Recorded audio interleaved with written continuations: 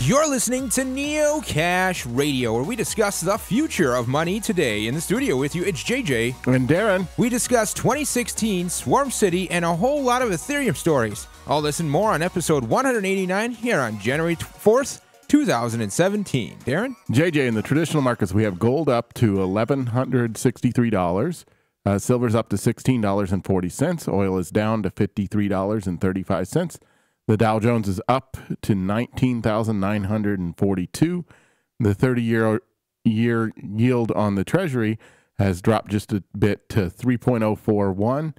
The euro is up, buying $1.05, and the yuan buys 14 cents, and the British pound buys $1.23. All right, Darren, thanks. In the crypto market, Bitcoin has jumped up to $1,108, and rocketing past that $1,000 mark, Darren. And so basically, all the other cryptos have risen with Bitcoin, which somewhat makes sense. Litecoin's up to $4.40, probably the smallest rise among the coins.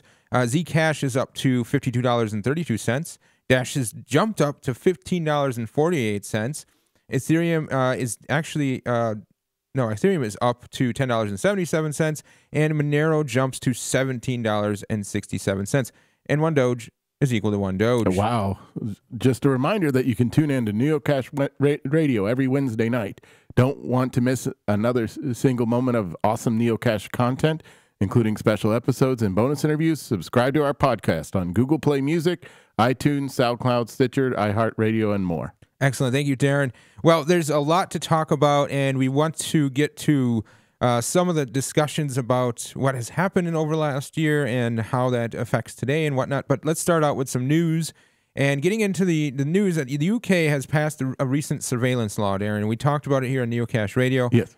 It was, some people have called it the most intrusive or the worst surveillance law of all time. Well, the EU's biggest court, the European Union's highest court, has ruled that it is illegal. I don't know if that's going to stop it from actually going on, but that's the latest from about December 20th, I think, December 22nd. Anyway, a new fashion line of clothing is coming out that is camouflage for a camera. And what it basically is doing is that it's meant to stymie the facial recognition software. And what they've done is printed some like digital camo looking faces. It's more of like you've seen digital camo. It's sort of like the pixelated blocks of color. And in this case, the shapes of the camo are like a bunch of faces stacked upon each other, and it really fools the recognition software. And it's sort of the beginning of protecting your identity through camouflaging yourself from cameras. So it's exciting to see this latest development. And we'll see where it goes from here. And if they get banned, right? If clothing like that is, you can't wear this type of clothing in this city. Yeah, we'll see. We'll see. But I don't think that would happen, that it would be banned. But it's awfully interesting to look at. It's white with basically black pixels, like you're saying, JJ, and they kind of look like faces. Right. A little bit. Yeah, they look like sort of just the face part, just the part where the recognition software would key onto. And but from afar, I think it just looks like, a bunch of, as a human looking at it, would just look like a pattern.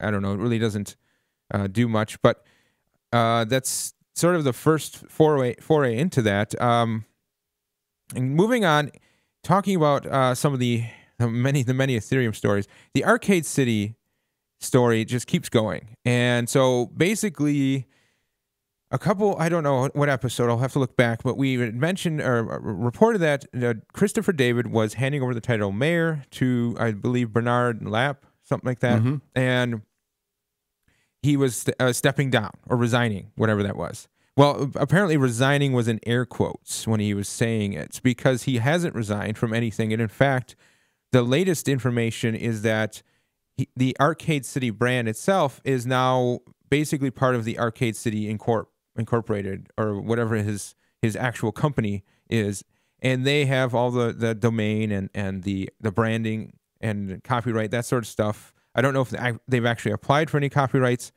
but what's happened is, so the the people behind Arcade City, sans Christopher David, they wanted to move on from Christopher David, so they were asking him to leave, right? Mm-hmm. And that was part of the idea. So you step out, you leave, and you are in some council position, but you're not in charge. Well, they couldn't get control of the website. They couldn't get control of any of the information. And the other big problem was that the Arcade City token was known as ARC on the trading, and as far as the token name was ARC. And this token name was already taken on exchanges for another token and or currency, right? Another cryptocurrency. So this complicated this more. So what's happened is that the team behind Arcade City has left Arcade City and has brand forked, as they call it, into Swarm City. And they have a new token. It's going to be the SWC. And or whatever it actually ends up being. I believe that's the current one, but it's interesting to watch because Christopher David has this huge blog post talking about how basically it's been stolen out from underneath him. I mean, in not so many words, but this is sort of an interesting unfolding of what's happened, and it's sort of sad that they had to go to this drastic measure to really get rid of Christopher David, or really to separate themselves from Christopher David. And the other interesting point, after reading through this, and I read Bernard's thing, I read a few different blog posts about this, and one of the things Bernard was keying in on was that when he came on board to help develop the version 2. And when he looked at the app that they were working on, the version 1 app, he realized that they couldn't do anything with it, and they had to start over. They had to start from scratch because it wasn't a good foundation or whatever. And I'm not a coder, and I don't know, exactly how this works out. But his team that he was paying and that he was working with were right from scratch, starting on version 2. And so the token sale was actually meant to fund for version 2, like to finish version 1 and to build up funds to get version 2 out. While they're jumping right to version 2 in Bernard's team. And it turns out Christopher David is going to stick with version 1 as he's gotten, and he's going to keep going. And it's going to keep trying to do his Arcade City thing. And Swarm City is going to go their direction. And they're both, I don't know what's going to... It seems to me like Swarm City might be ahead of the game as far as actually putting out a working product because they have a lot of the talents already in place and working on it. But we'll see what happens and what the latest is. As always, you can check out our blog at neocashradio.com for links to the other sources I mentioned and more write-ups from the stories. So the next thing I want to talk about is Charlie Shrem's latest crypto project. So Charlie Shrem is someone you may know from the early days of Bitcoin and BitInstant, and he was the CEO of BitInstant. He actually went to jail due to some of the cryptocurrency shenanigans that the government was trying to pull, basically accusing of money laundering and things like that. So he got out of jail, and after getting out of jail, he was very successful in some of the media circuits surrounding the crypto, and in fact in Steemit. He was like this. The community just latched onto him, and he's very successful there. Well, his latest project is a fund. So it's called a Mainstreet Investment LP or MLP, and it's a fund, like an investment fund.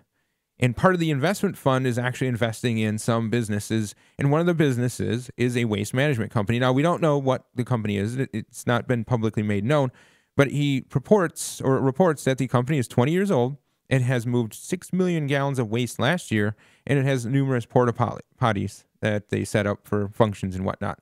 And apparently, part of... It's very complicated what's going on here, so I encourage you to check it out for yourself, and I'm definitely not giving you advice to buy or sell. But long story short, there's a token sale involved in this, Darren. Of course. Wow. Yeah. And now I'm not saying that this is a bad thing.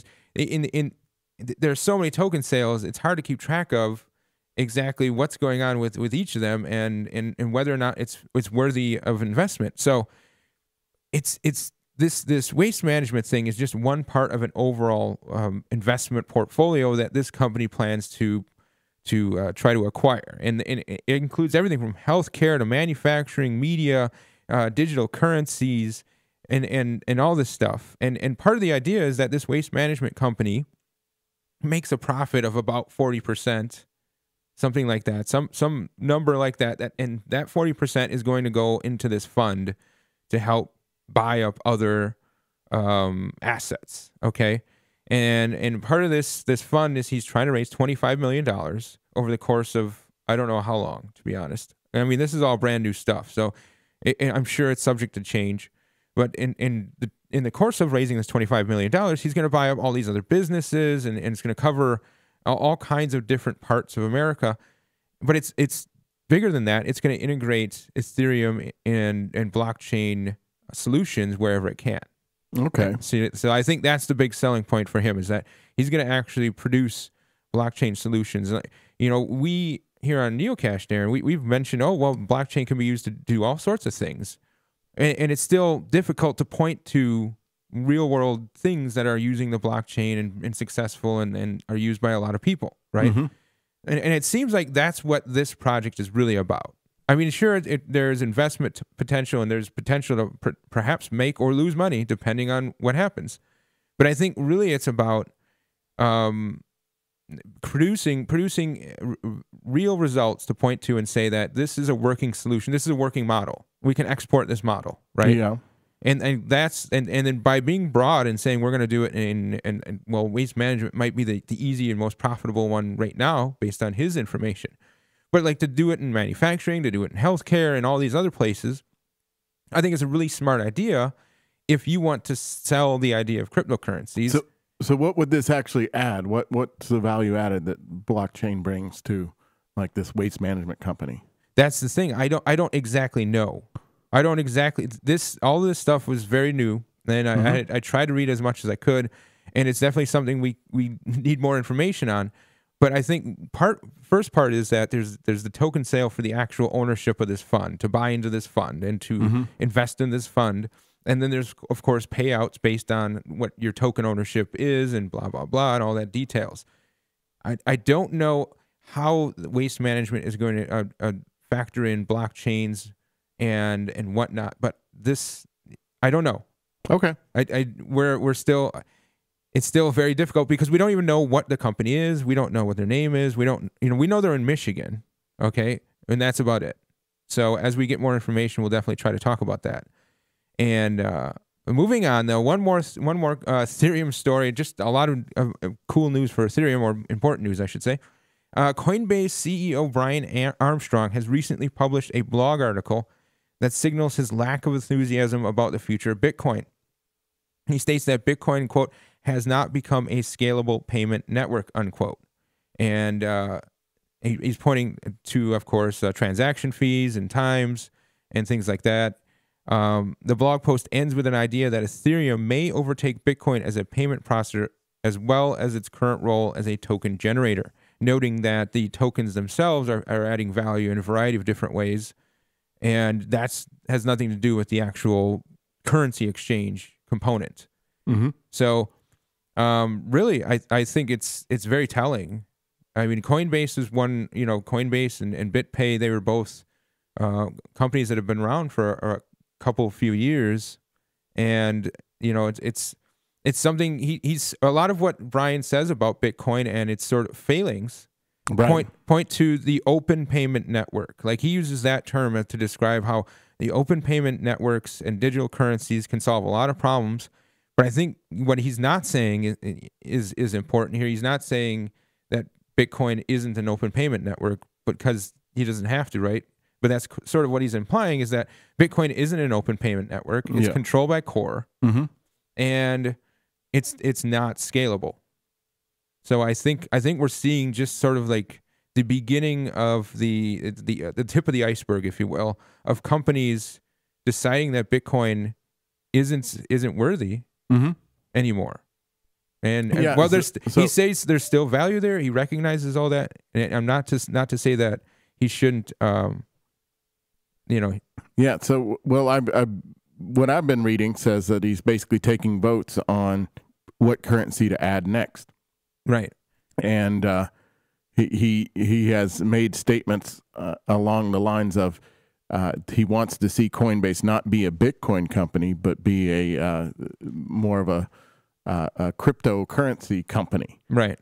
Yes, there's definitely some retooling going on here, and I do conclude that the retooling is strongly influenced by the fact that the Bitcoin network has failed to scale. Right. So yeah. So well, and we're good also luck to them. Yeah, we're also coming up on the date. I believe it's the 13th. I'm not certain. I'll look into it for next week. But the Tokyo or the Chinese minor agreement, the Shanghai agreement expires or is supposed to conclude by, I believe, the 13th of this month, and that's when I expect to see Chinese miners declare support for either Bitcoin Unlimited or Bitcoin Classic or any of the block size 2 megabyte solutions out there. Right.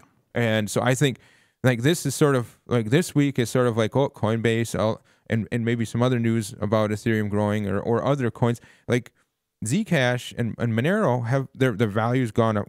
Zcash has finally hit its bottom mark and started creeping up again, but Monero is doing really well.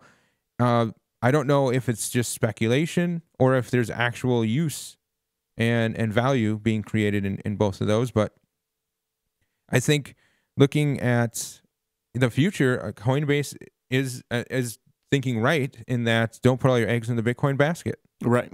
So it's going to be great for crypto users because then you could pay. If they did full integration, you would be able to pay all these sites that already use Coinbase with whatever currency you wanted. Yeah, exactly. So I think it's a good move on his part. Yes, definitely hedge your bets. Yep. Well, so let's take a moment and talk about look back at 2016. And I think what's important here is that we've done the show for over 3 years now, Darren, and that a lot has changed. A lot has changed across the cryptocurrency landscape from basically Bitcoin and Litecoin and then a whole bunch of altcoins that really don't matter to Bitcoin kind of playing a more minor role, but still being that core fundamental blockchain technology. So I'm as a reference, I found a top 6 stories from 2016 as told by Bitcoin Magazine on the Bitcoin Magazine, obviously on their website. And I'm just sort of looking at this and I wanted to talk about it. And they go in reverse order. So I will as well. The 6th story, I think I would agree with. Definitely IRS orders Coinbase to hand over customer data. Definitely a big story this year because up until this point, there haven't been a whole lot of hand over your data to Bitcoin companies. Right. So, and Coinbase being such a large company is very important to note. I think this is going to be something you'll see across all the other companies. All the other any Bitcoin company out there is going to start getting these letters from the IRS. Number 5 was the rise and fall of the DAO. That huge was story. Big, yeah. And Darren and I want to just once again toot our own horn in that we were very skeptical about the DAO and the token sale when it was happening and before it was happening. And it's more from, I guess, early experience and seeing a lot of the hype behind some of the altcoins that initially came out. I mean, when we first started the show, there was new altcoins coming out all the time, and there was some hype behind this one or that one or whatever nuance. This one was different. And it's sort of like we saw that this hype being replayed a bit in the Ethereum universe with the DAO, and it just didn't seem like it. I don't know. It was just so out of right field and just chaotic that I wish a DAO would work, and I think they are, in a way. Amanda Johnson mentioned how Bitcoin is sort of like a DAO. It's not very decentralized at the moment, but the other coins are sort of DAO, and that the community using it is a sort of decentralized autonomous organization. Right. So, moving on, number 4, the Bitcoin cloud services uncovered as cloud mining Ponzi scheme. This I don't really agree with this exact story, but the Ponzi schemes as a general story of 2016. Yes, there's been a lot of Ponzi schemes that we talked about, and we've warned about numerous scams from OneCoin to the newest one being Mavro, and people should really. Once again, I think this goes back to the previous ones with the AO, is that a lot of people are jumping onto things and they're not doing their due diligence, they're not doing their research, and this is biting them in the butt. Number 3, Craig writes, Satoshi Nakamoto saga. Well, again, this isn't just obviously in 2016 it was Craig Wright, but this has been going on, and the whole hype that surrounds Satoshi Nakamoto. What I really think a lot of this is, and we'll go number 2, is the halvening. Mm-hmm. The same thing on all of these is that the journalists behind crypto magazines have nothing to write about, and so they're just writing fluff stories about some hype. Mm-hmm. I think that's what a lot of this is, and I'm not really trying to insult Bitcoin Magazine, but I'm just pointing out that the halvening wasn't a big story, right? Because halvening has already happened before. Yeah, it's the second time, and the first time it went off without a hitch. This time it went off without a hitch. It'll probably continue to do that, right? Without any huge changes to the protocol. I mean, we covered right beforehand. Some of the doom and gloom surrounding it was, oh my God, the miners are all of a sudden going to lose money. The miners are going to shut down, and then the network is going to be at half the hashing rate. And I heard people say that, but they've known that this is going to happen for quite some time, and people that have money don't lose it that easy, and they're not going to invest in these big, huge computer chips if they know that after it halves, it won't be profitable. So I mean, yeah, those concerns were way overblown, and yes, went off without a hitch. It'll probably continue to do that. Right.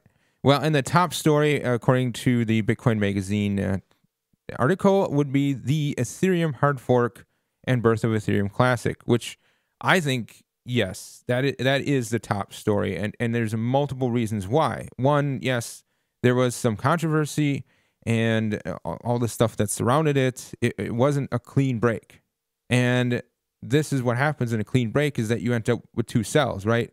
Like, imagine like a cell arguing with itself and deciding it's growing too big, and then all of a sudden it splits. Mm-hmm. Yes, I think that's natural and it's normal, but I think the birth of Ethereum Classic actually was really important for the community overall, because it's like it removes the finality of a lot of the forks that might happen, or the problems. If let's say Dash tomorrow, the algorithm messed up and it started producing weird blocks or hacked blocks in this crazy chain, well, the people who could maybe salvage what was left of the chain and build a second one away from that, that might be one solution. I really like what happened with Ethereum Classic, because it was sort of like, it wasn't the majority over the minority. It wasn't your vote doesn't matter, right? Mm-hmm. It was your vote matters. That's right. And I think that's really important going forward, is that we see the birth of your vote mattering, because if you vote this way, then you can still go that way. And I think while this is a very extreme example of that, I think this is going to happen a lot of different ways. Now, we talked about the brand fork in the beginning of the show with Arcade City, right? The whole idea of, you can have Arcade City, we're going to do this Swarm City, right? Like both of our votes matter, because we're both going to be able to do our own thing, and then the market will decide which one is better, and it doesn't even have to come down to that. They can both be good, and they can both service the market fine and compete. You know what I'm saying? So it doesn't have to be one team has to lose. Right. And in fact, winning and losing can be determined by the actual user, the individual user. Well, like a person so getting back to Ethereum Classic, someone who helped make that chain happen would count themselves a winner. Mm-hmm. Right? Right. So I think this is really good news for the future of this technology.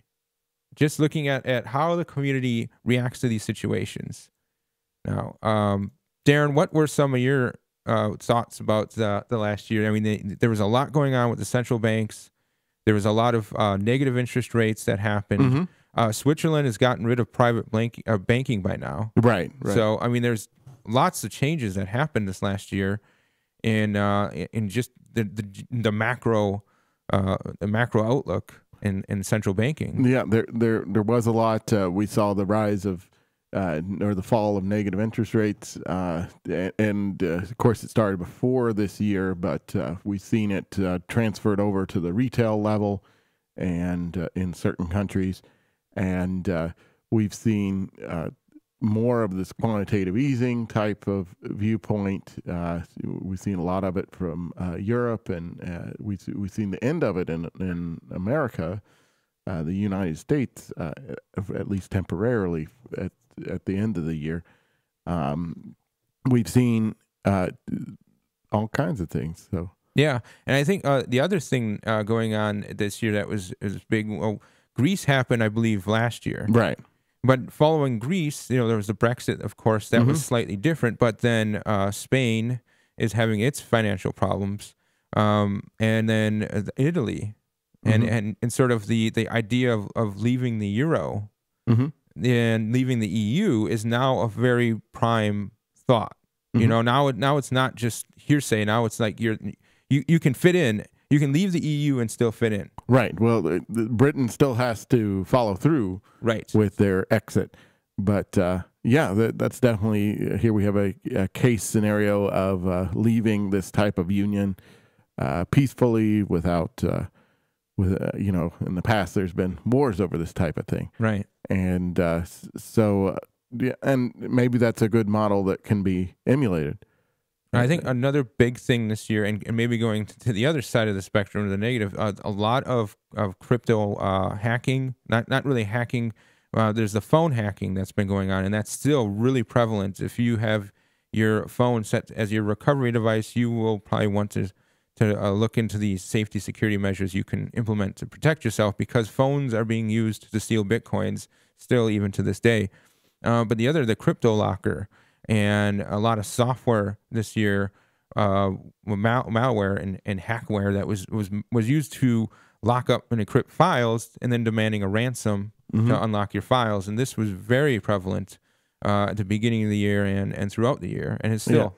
Yeah, and we've seen it become mainstream. I mean, in my job, there was a training that I went to that told us how not to click on links and get a crypto locker situation happen. Wow. So you had a briefing like this at your everyday job? Yeah, my everyday job. But they just said, here's computer security, and basically one little segment within the computer security was, get your computer locked. I mean, the main thing was you just don't you turn off the computer right away, and you let somebody else deal with it right away, and you want to disconnect it from the network as soon as possible, because you don't want it to spread to nearby computers or computers on the network. So, wow.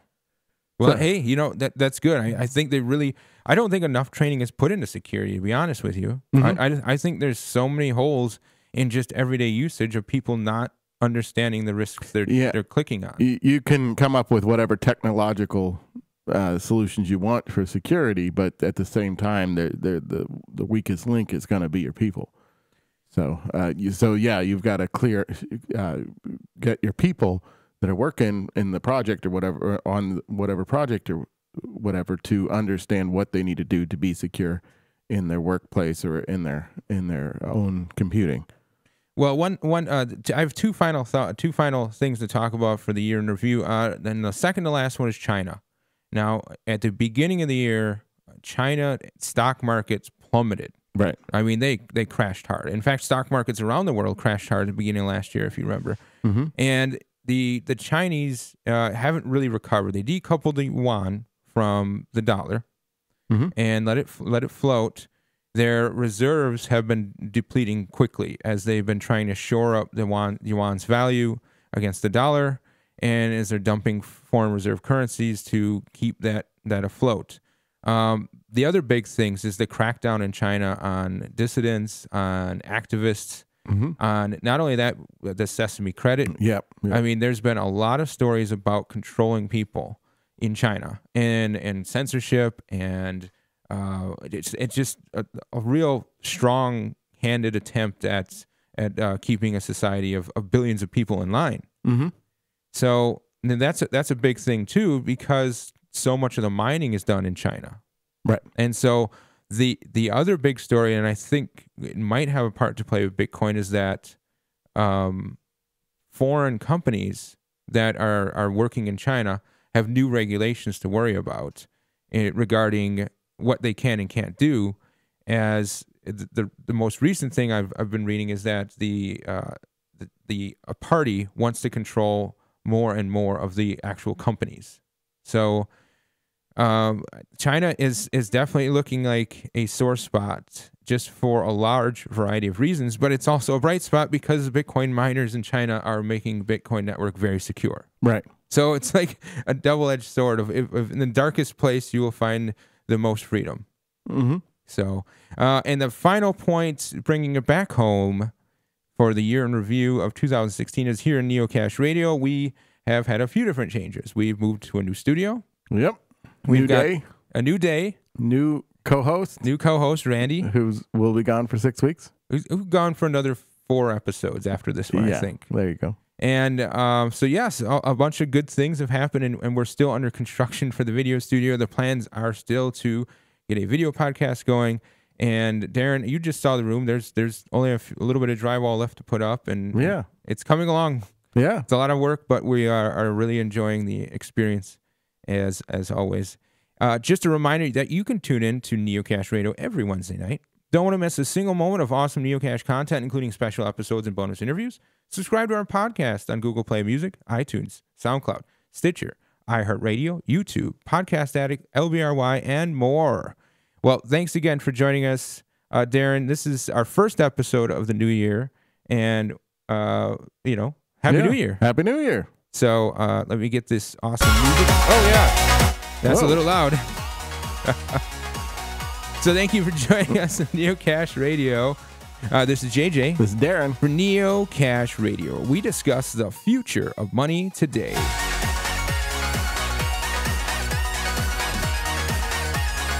Neocashradio.com.